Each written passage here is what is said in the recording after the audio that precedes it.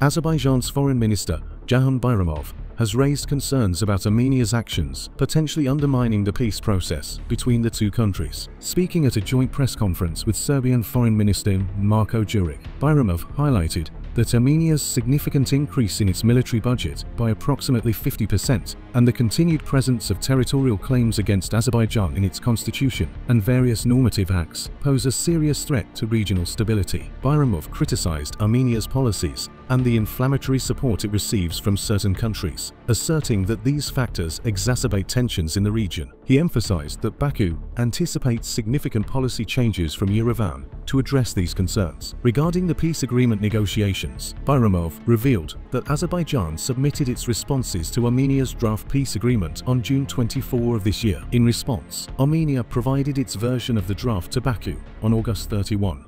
Just hours before an Armenian Prime Minister's press conference, the Azerbaijani Foreign Minister noted that several crucial elements were omitted from Armenia's draft and underscored the importance of each point in the context of the historical conflict. Bayramov assured that Azerbaijan will soon present a revised version of the agreement that adheres to international law and aligns with Azerbaijan's national interests.